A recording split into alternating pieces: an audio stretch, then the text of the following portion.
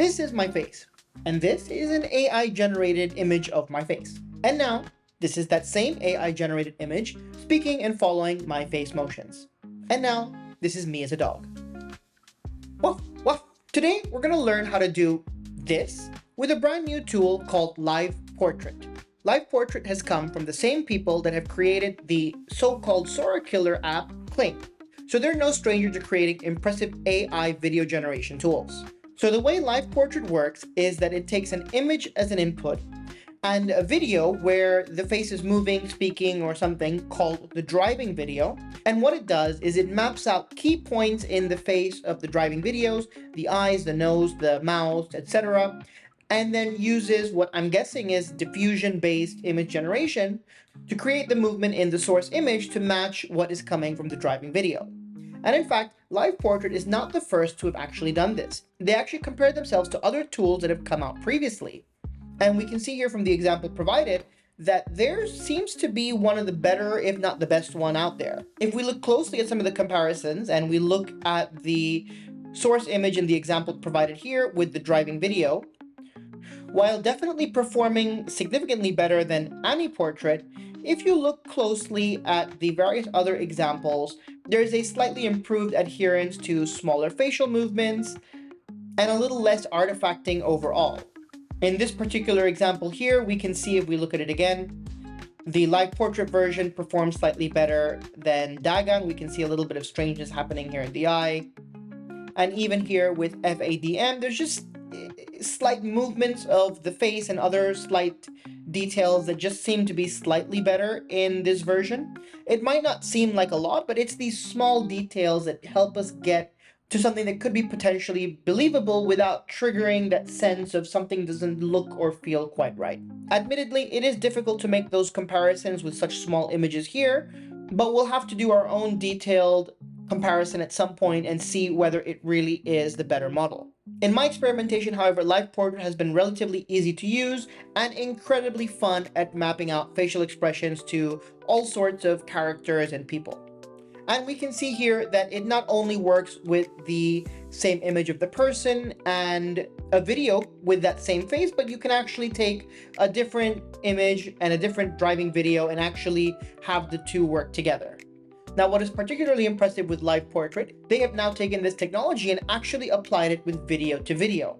So if we look at these examples over here, we again have a driving video, a source video of a character without a face moving, and the facial movements in the driving video are applied to the source video to create a new video with those face movements. I can definitely see a lot of applications in this, particularly with talking head videos where maybe you messed up something, you forgot to say something, and you just re-record yourself later and just superimpose it in whatever it is that you're wearing in that particular scene. Or, as many people have done, make dance videos funnier. And you can even take these mappings and apply them to animal faces.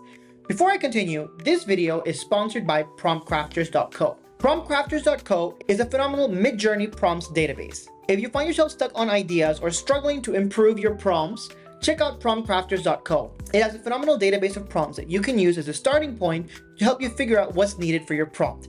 Nail that exact style, or use the templates with your own ideas to get to the image that you need. I actually used Prom Crafters to generate the talking head image that you see before you. I was able to head into the database, look for an image style that I kind of liked, made a few modifications to the prompt, and within 5 minutes I had this image. If you're interested, links are in the description below. And now, back to the video. So to install Liveportrait, it's incredibly simple.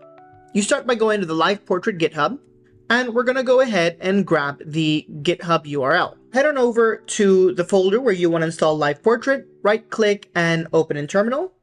And once you're in your terminal, just type in git clone, and then you're just going to want to paste that git URL that we grabbed earlier. Go ahead and press enter and it'll just download it and put it in its own folder. Now, once that's done, you're going to need to download the models and put them in their respective folders. If we head back to the Liveportrait GitHub and scroll down a little bit, you'll see here that the locations for the weights are all set up. Now, they do say here that the easiest way to download the pre-trained weights is from Hugging Face, but you may need to have certain things pre-installed, so we're just going to do it manually. The easiest for me is just going ahead and grabbing it from Google Drive. So if we click on this link, it'll open up a Google Drive for you where you can download each of the folders. It will download a zip file, which we can then unzip and put in the correct location. So we can see here in my downloads folder, we've got the Liveportrait and Insight Phase folders.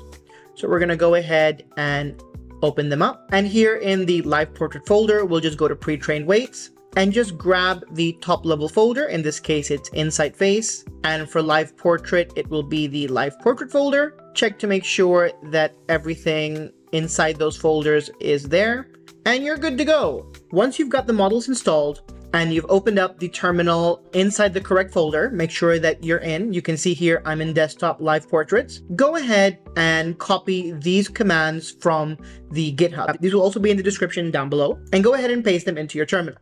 What this will do is it will create a virtual environment for Liveportrait with a specific version of Python, install the dependencies so that it doesn't interfere with whatever you've got on your system, and then we should be able to run it. One more thing to note is you do need to make sure that you have FFmpeg installed in your system. To do that, just click on the link over here, head over to FFmpeg, download, and install it. It's pretty straightforward.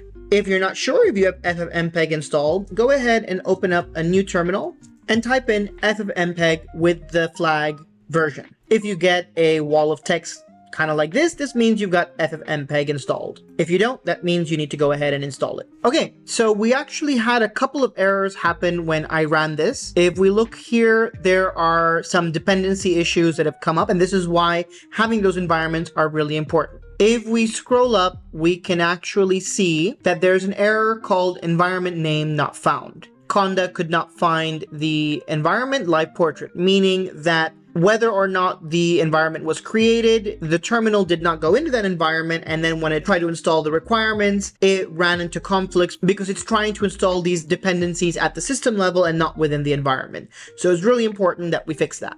So we're going to go ahead and try this again step by step. So when something like this happens, the best thing to do is to look at the commands, because a lot of the times you'll get them in these lumps, and just drop them in one by one to see where the problem is. So let's go ahead and try again to create that environment. It's asking me if I want to proceed with these packages. I'm going to say yes. And now it seems like the environment was set up properly. We can see here that it's telling me to do conda activate Liveportrait to get into this environment. We can see that matches up with the command that's here in the GitHub. So let's go ahead and activate it. We're in, and let's try once again to pip install those requirements.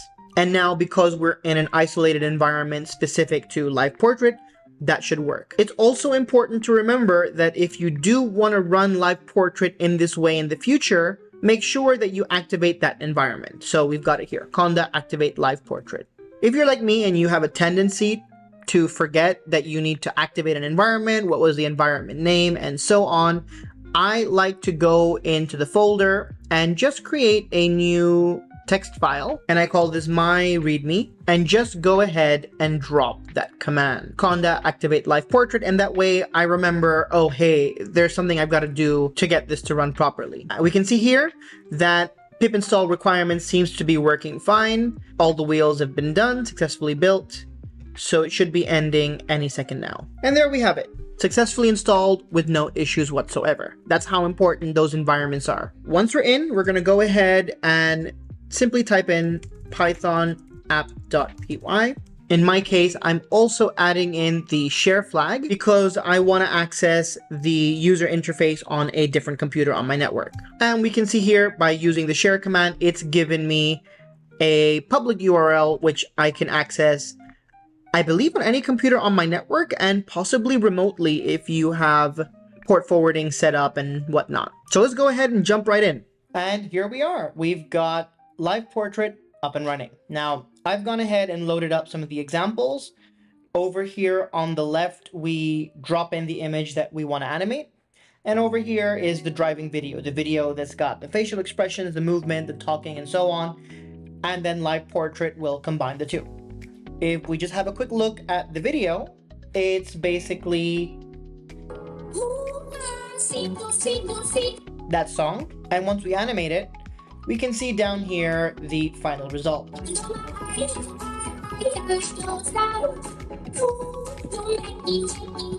So we can see the movement of the character down there following the expressions of the face over here.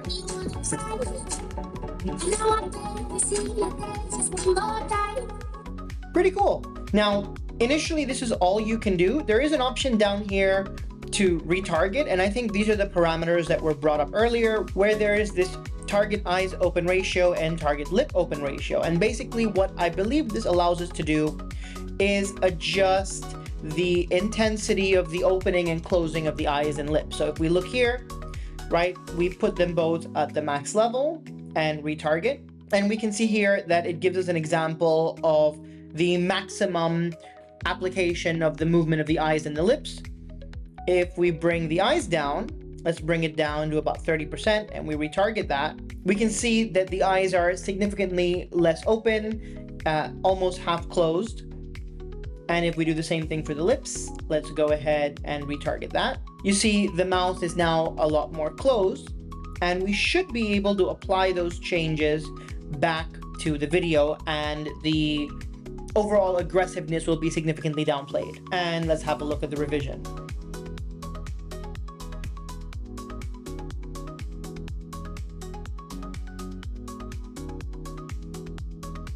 I'll be honest, I didn't notice a huge difference in the new retargeting settings that we put. I'm not sure if that's because they're not actually being applied, and this is just an example of what the parameters do if they're applied with a different GUI, or if it just wasn't intense enough. At the end of this video, I'll post a few experiments so you can see different variations and so on. But yeah, that's basically Liveportrait. What did you guys think? Did you find this helpful? As usual, please leave your questions and comments down below, or even better, come by our Discord and check it out. Share with us your hilariously crazy creations. And if this video was especially helpful to you, please consider supporting me on Patreon, as your support there really helps out the channel. And finally, don't forget to like and subscribe and click the bell icon if you're especially interested in seeing how we get this set up in Comfy UI, as well as doing the video-to-video examples that I showed earlier on in the video. That video should be coming up in the next couple of days, so stay tuned. Thanks, and I'll catch you guys in the next one.